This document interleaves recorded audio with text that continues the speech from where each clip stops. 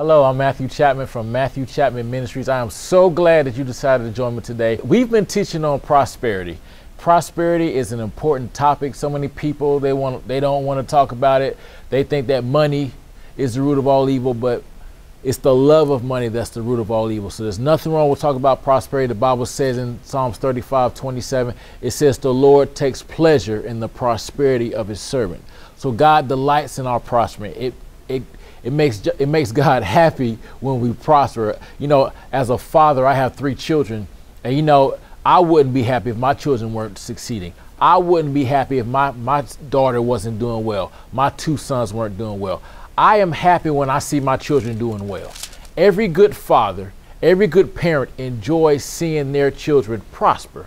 And so if us being in the natural, we enjoy seeing our children prosper, how much more would God our Father delight in seeing us prosper, not just financially, but prospering in our relationships, prospering in our physical bodies, prospering on the job, representing him accurately in the earth. You know, sometimes the only Jesus that people see is us. We represent Jesus in the earth. And a lot of times people are turned off by what they see. They don't want to hear about Christianity. They say that Christianity is all about hypocrisy, and people, they act one way in church, but it's totally different once they're outside of those church doors. But as believers, God wants us to be his ambassadors. And God does not want his ambassadors sick. God doesn't want his ambassadors broke. God doesn't want his ambassadors struggling. God doesn't want his ambassadors not, you know, walking in excellence on the job, not prospering on the job. God wants us to prosper in every area of our lives. And it's on us. It's not on God. It's on us. And so what I want to talk to you today about, I want to talk to you about the importance of the word of God in reference to prosperity. A believer cannot prosper without knowing God's thoughts, without knowing what the word of God has to say about it. So therefore, we have to realize that there is power in the word of God. God and his word are one. If God can do it, his word can do it. If God can heal, his word can heal. If God can give you peace, his word will give you peace. If God can prosper you financially, his word will prosper you financially. You cannot separate God and his word. And so I want to look at that today. So we'll start off in John chapter 1. And the Bible says in verse 1 of John, it says, in the beginning was the word, and the word was with God, and the word was God. So you notice you can't separate God and his word. Whatever the word of God can do, God can do. So, you know, our prior lesson, we talked about how God prospered Job. We talked about how God prospered Abraham. We talked about how God prospered Solomon. But do you know what? The same way God prospered those men in the Old Testament, God will prosper us the same way. God is no respecter of persons. But you know what? God will prosper us through his word as we act on the word of God, as we become doers of the word of God, as we do what the Bible says concerning tithing, as we do what the Bible says about giving, as we do what the Bible says about being diligent, as we do what the Bible says about being faithful, as we walk in integrity, as we do the different things that God has told us in his word to do. Do you know that we will experience success? Do you know that we will be prosperous? So let's look at some of these scriptures that I believe are foundational, but yet they're so powerful in my opinion. And if you look at Psalms 112, it says in verse 1, praise ye the Lord. Blessed is the man that fears the Lord and delights greatly in his commandments. See, you can delight in something, but it's something totally different when you delight greatly. Delight greatly. See, God, the Bible says in Hebrews chapter 11, verse 6, it says, God is a rewarder of those who diligently seek him. Not just half seek him, not just seek him every now and then, but he is a rewarder of those who diligently seek him. And so just like we have to diligently seek him, we have to diligently read his word. We have to diligently study his word, because there are so many ideas out there. Just like I've said in the past, people say, oh man, God doesn't want you rich. God doesn't want you wealthy. You know, God might be teaching you something through that sickness, so just bear the sickness. People are ignorant of the word of God. That's why they say things that are contrary to the word of God. But we have to understand that the word of God will produce whatever it is that we place on the inside of us, whatever it is we need. That's what the word of God will produce. But notice in Psalms 112, it says, the man that delights greatly in his commandments. Verse 3, it says, wealth and riches shall be in his house. The man who delights greatly in the commandments of God, the man who studies the word of God. And it ain't just the man who studies the word of God, it's the man who studies the word, and it's the man who does the word of God. That's the man that's blessed, according to James chapter 1. But let's look at another scripture. Let's look at Joshua chapter 1. Joshua chapter 1, starting with verse 8. It says, "This book of the law shall not depart from out of your mouth, but you shall meditate therein day and night, that you may observe to do according to all that is written therein. For then, after you've meditated the word of God day and night," it says, "for then you shall make your way prosperous, and then you shall have good success." But notice, it doesn't say anything about God. It doesn't say God will make you prosperous, God will give you good success. It says after you have meditated day and night, you will be able to make your way prosperous, and you will have good success after you've meditated the word of God. Our success comes by us meditating the word of God.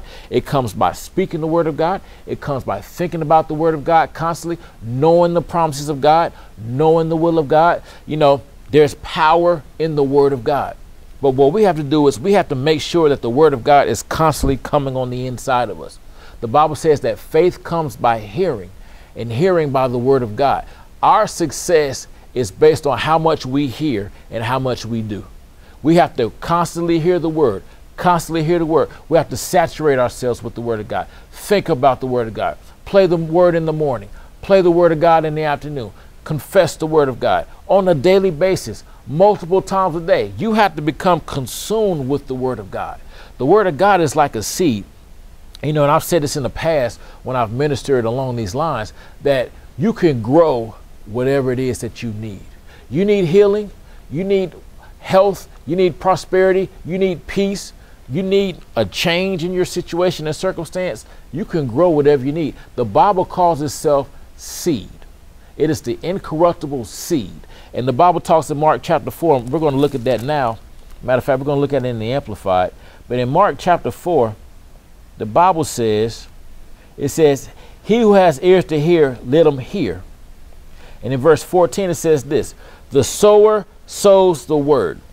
The ones along the path are those who have the word sown in their hearts, but when they hear the word, Satan comes at once and by force takes away the message." In other words, they hear the word of God, and once they hear the word of God, immediately Satan comes. And then it says, verse 16, "In the same way, the ones sown upon stony ground are those who, when they hear the word, at once receive and accept and welcome it with joy, but they have no real root in themselves, and so they endure for a little while, and then when trouble or persecution arises on account of the word, they immediately are offended, they become displeased, indignant, resentful, and they stumble and fall away." There are so many Christians, they'll hear the word of faith, or they'll hear the word of God being preached, and they'll hear somebody say, God wants you prosperous, God wants you well, God wants you healed, God wants you blessed, and they'll get excited about it, and then they'll be excited for maybe a week, or they'll be excited for maybe a month, and they'll be excited for maybe a couple months. Then they'll say, you know, this stuff don't work. They'll say this stuff only works for preachers. This stuff only works for the fivefold ministry. This stuff only works for certain people. But we have to realize that the word will work for whosoever works it. And then it says in verse 19, it says, "The cares and anxieties of the world and distractions of the age, and the pleasure and delight and false glamour and deceitfulness of riches, the craving and passionate desires for other things, they creep in and choke and suffocate the word, and then the word becomes fruitless." You know why so many Christians are not enjoying the benefits of the word of God? Because other things are choking the word of God. Social media is choking the word of God. Entertainment is choking the word of God. Sports Center is choking the word of God. The NBA, Major League Baseball, the NFL. Now, there's nothing wrong with those things, but the problem is we have an oversaturation of entertainment. We have an oversaturation of social media. So you'll see people walking around and they're on their phones. If you're driving on 77 or wherever you find yourself and you're on the interstate, you'll see people looking at their phones. You'll see people in traffic, they're on their phones. Why? Because our society has totally been saturated with entertainment, constantly being saturated with social media. You got Instagram, you have Facebook, you have Twitter, you have all these different outlets on social media, and we're constantly looking at that. And you know what we're doing? We're neglecting the word of God. The Bible says in Acts chapter 19, I believe it's around verse 20, it says, "So mightily grew the word of God and prevailed." But it was only after the word of God grew. So the Bible has to grow in our lives. We have to constantly listen to it over and over again. We must listen to it. We must read it. We got to hear it. Your spirit man is the production center. Your spirit man will produce whatever it is you place on the inside of yourself. And people are producing, people are putting on their insides profanity. They're putting the wrong kind of music. I mean, it's all kind of stuff out there. And what's happening, if they're not careful, their spirit man is going to produce whatever it is they put on the inside. It's almost like a field. And I heard Charles Capps give this example. He said he was a farmer and he's going on to be with the Lord. But he said, my farm, the ground that the farm is on, it's not going to say, hey, you can't plant marijuana in me. I'm not growing marijuana. He says, my farm, the ground on my farm will produce whatever you put in there. So if you don't put, you know, healing scriptures in there, if you don't put prosperity scriptures in there, scriptures on peace and how God wants to restore relationships and things of that nature, if you don't put that in your production center is only going to produce what you put in it. And if all you're looking at is fear and hate, I mean, it's all kind of stuff on social media. That's not the stuff you want to put on the inside. You want to put the word of God. And once you realize that the word of God is God speaking to you, and when you realize that the word of God will produce whatever it is I need, then that means I got to keep putting the word in and keep putting the word in, because the word of God will produce. The Bible says in Hebrews chapter 4, it says the word of God is alive and is powerful and is sharper than any two-edged sword. The word of God is alive. It's not just a book. There's books all over the world. There's millions of books out there, but there's only one book that's alive.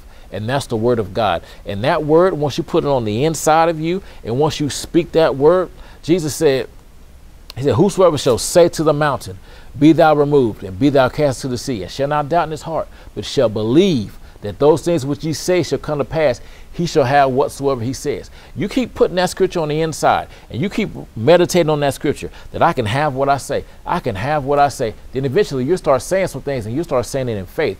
And then you'll start saying, I believe I'm wealthy. I believe that the blessings of Abraham are coming upon me and overtaking me. I believe that I walk in divine health. I believe that by Jesus' stripes, I'm healed. I believe that God is restoring my relationship with my children. I believe that God is restoring my relationship with my parents, or whatever the lost relationship is. You got to start confessing and believing that whatever I'm saying is going to come to pass. So I want to encourage you today. The word is the source of our prosperity. You determine how much prosperity you walk in by how much word you put on the inside. You know, the Bible talks about how the word will produce 30-fold, 60-fold, and 100-fold. You determine the measure that you will reap from. If you only give the word 30-fold attention, then you'll reap 30-fold. If you give the word 60-fold attention, then you'll reap 60-fold. But if you give that word 100% of your time, you're thinking about it. Sometimes you got to go a period of time where you turn the television off and all you're doing is listen to the word. Sometimes you got to get in your car, and instead of listening to the radio, you got to listen to the word.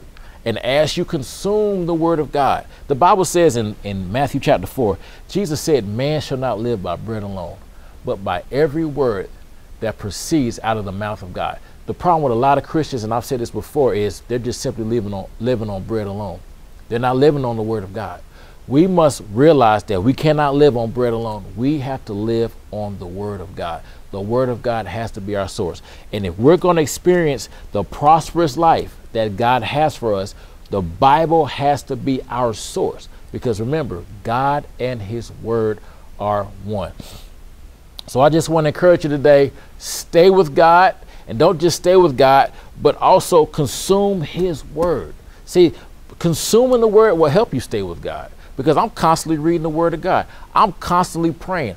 I'm constantly, confessing the word of God. And then as you continue to do that, you'll start to see the results. And as you start to see the results, how can I backslide on a God whose word is true and it's been evident in my life? It's hard for me to turn my back on somebody who's been there for me, who has never done me wrong, who's been faithful to me. Hey, if you've been faithful to me, I have no choice but to be faithful to you. So I just want to encourage you today, make the word of God your number one priority. I'm not saying make it your only priority, but I will make it a top priority, because the Bible says, once again, that God is a rewarder of those who diligently seek him. So once again, I want to thank you for watching. If you want to watch more podcasts or watch more video, www.matthewchapmanministries.org. God bless you. Talk to you later.